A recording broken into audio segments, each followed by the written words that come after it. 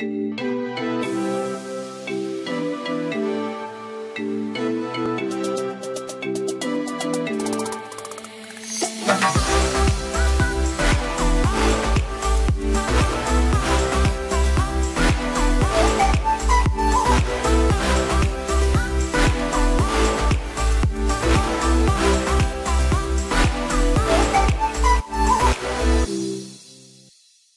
guys, what is going on? Welcome back here at Young and Investing. In this video, we are going to do a market update. It has been a while since we did our last market update. That was in January. So I think it needs some attention, the market. We need to have a look at a fresh new look at the Bitcoin dominance and also at some altcoins because they are doing pretty well since the new year, since the beginning of 2020. But what are they going to do in the next few months, and what is Bitcoin going to do in the next few months? So we're going to have a look at that as well. So guys, also what I wanted to mention is that I'm going to make a lot more videos from now on. So I'm already having a list of things I want to do, such as a new portfolio update. I'm going to do a review of Algorand very soon because that is my latest buy. I'm going to do some other stuff as well, but if you have some suggestions of things I can do or coins that I can talk about on my channel or do a review about, just leave your thoughts, leave your suggestions in the comment section down below, and yeah, maybe I'm going to talk about it one of the next few weeks. Okay guys, let's check out CoinPaprika. I'm not working with CoinMarketCap anymore because I think CoinPaprika has a lot more advantages. You could see the liquidity, you could see the 1 hour, 24 hours, 7 days.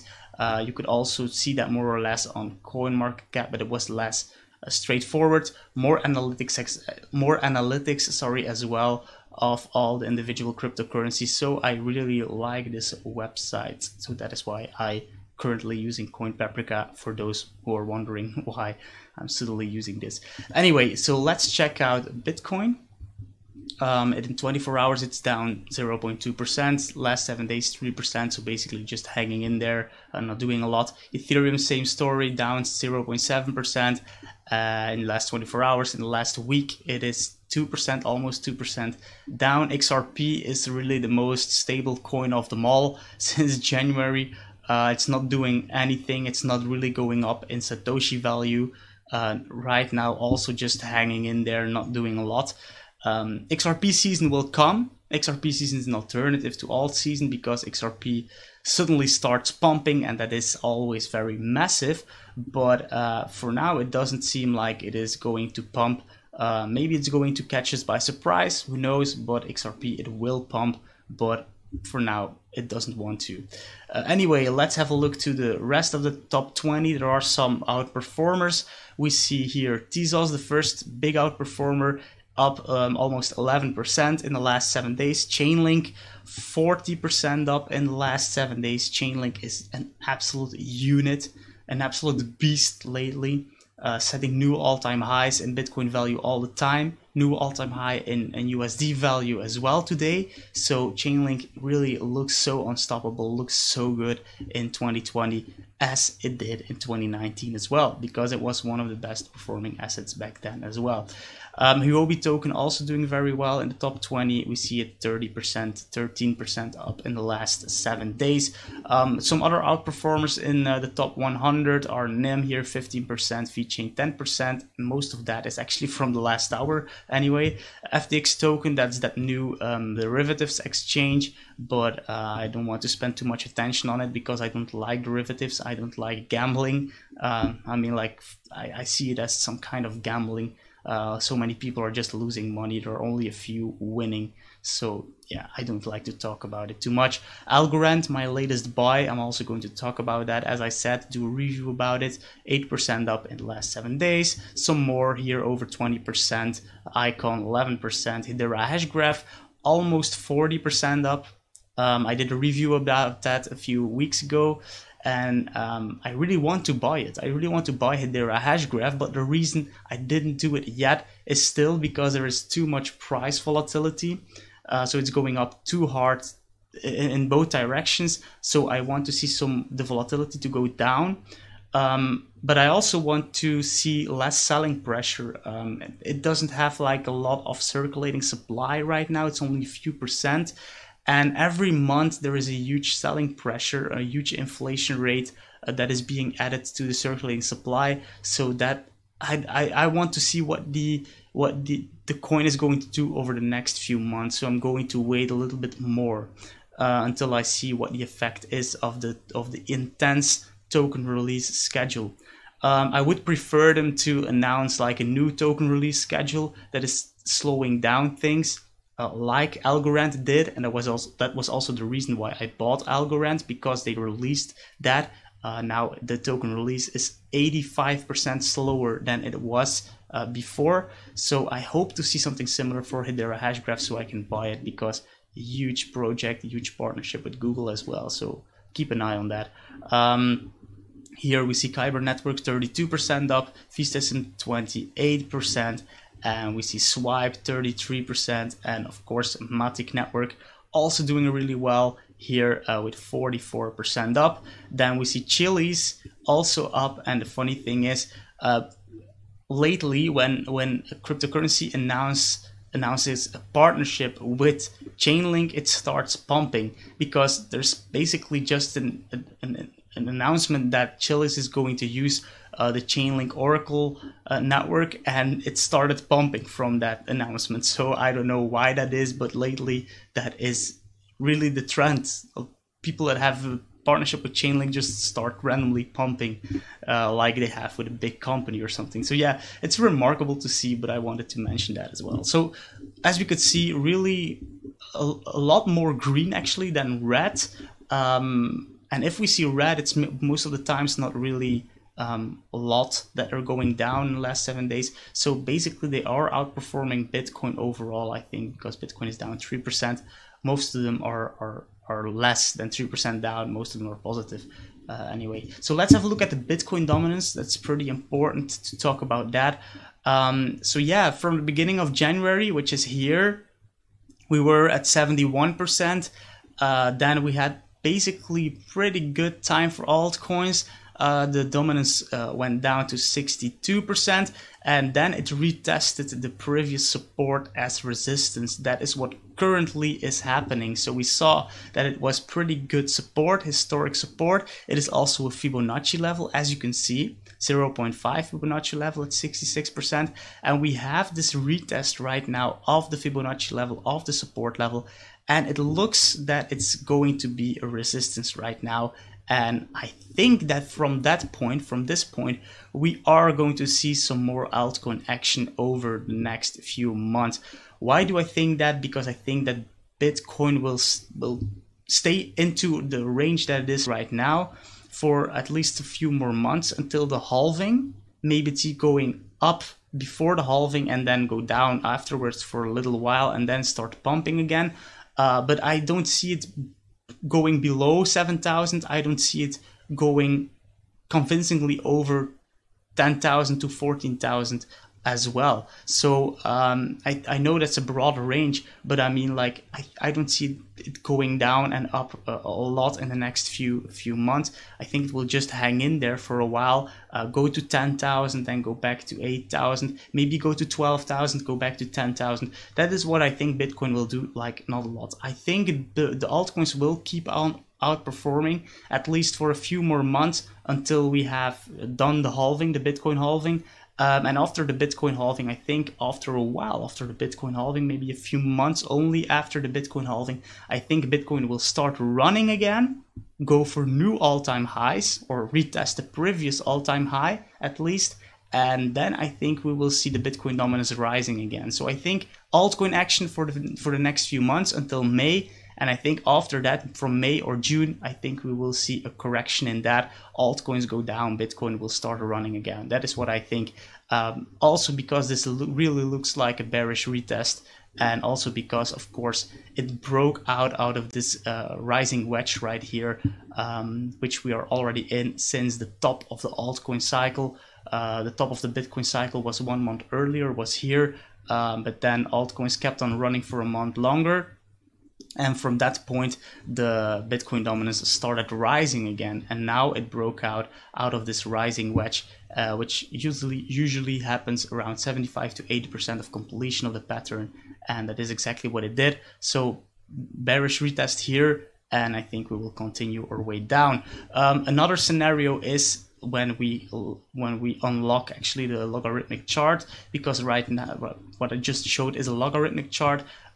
There is another possibility that will look like this, and that is more like a channel in which it is moving, and that of course is not a really good thing. So if we are not looking at a logarithmic chart, it looks like this, and then it could just be like the retest of the strength line right here, and then we could go to higher highs for the Bitcoin dominance.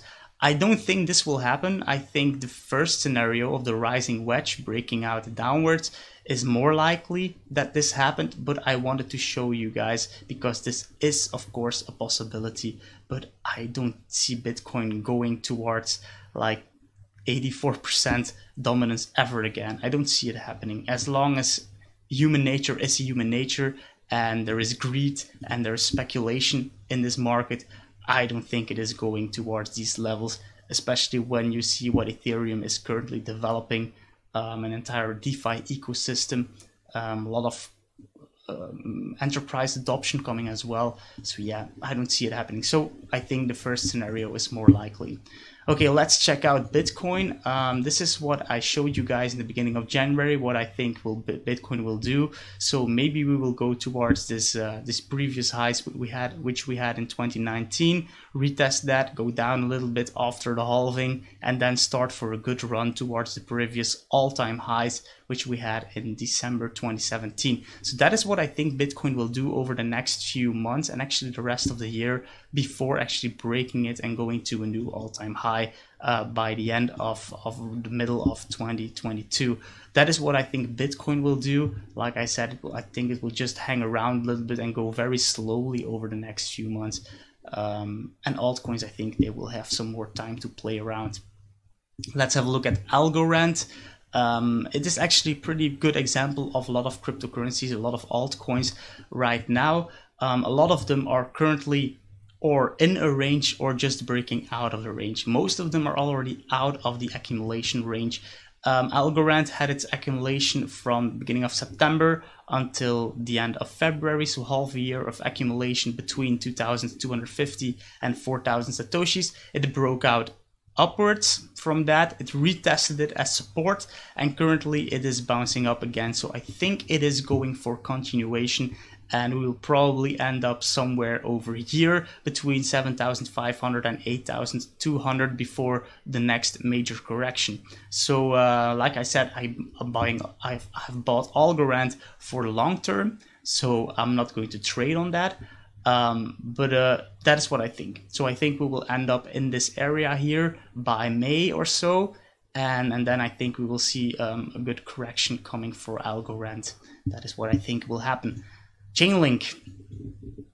Let's take a moment of appreciation for this beauty of a chart. This is literally art. Literally, look how amazing this chart of Chainlink looks like. It's so extremely bullish. Yeah, I have no words for it. It really reminds me to see like the chart of Ethereum of 2016, 2017.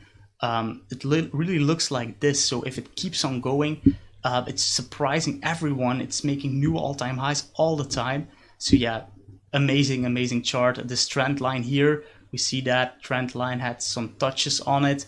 Currently going for an overvaluation, I think, and then going back to the trend line.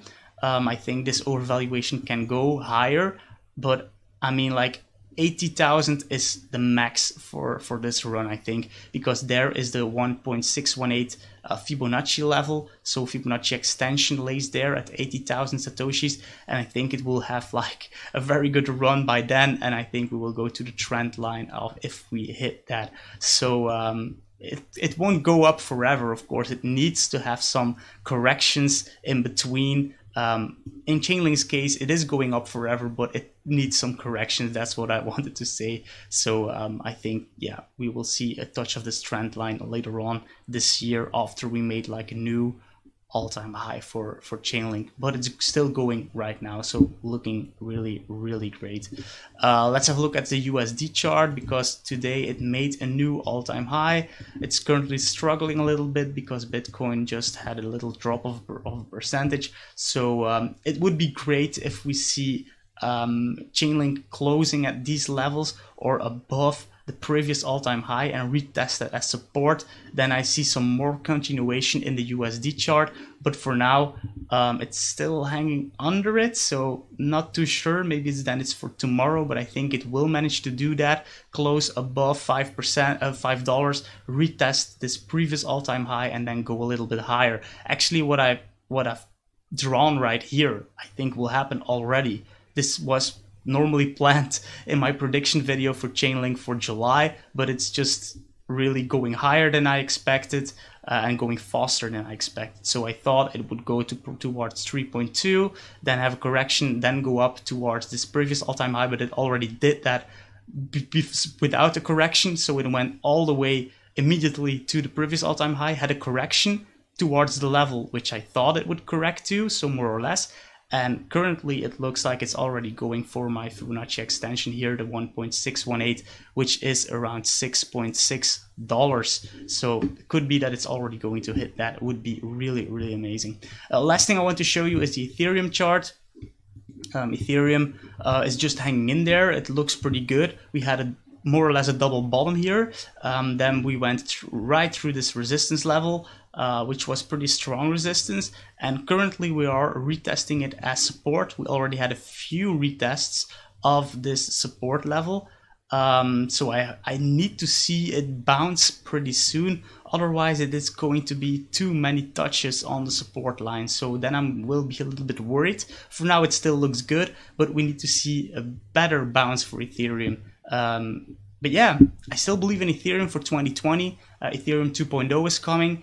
DeFi is growing very quickly. DeFi, decentralized finance industry. We see enterprise adoption for Ethereum as well. For example, Consensus is also going to announce new partners. They say like we're going to announce 2 of the biggest companies in the world who are going to use their blockchain, their Hyperledger blockchains, which can also run on Ethereum. So yeah, it looks really good for Ethereum. The enterprise adoption looks good. The DeFi looks good. Ethereum 2.0 will be out in 2020. So I think it will go a lot higher. And if we look to the USD chart, that actually looks better than the BTC chart. The BTC chart is just hanging in there, looking for some more retests of the support level. So yeah, I hope it doesn't fall through it again. But I mean, like, this looks really good. I mean, the USD chart looks good. And maybe we'll see a retest of this level again. I wouldn't be surprised to see a retest of 200 before continuation higher, and I think we will end the year around $400, maybe even higher, 400 to 480. We will see about that, but I think Ethereum also looking for a very good year 2020.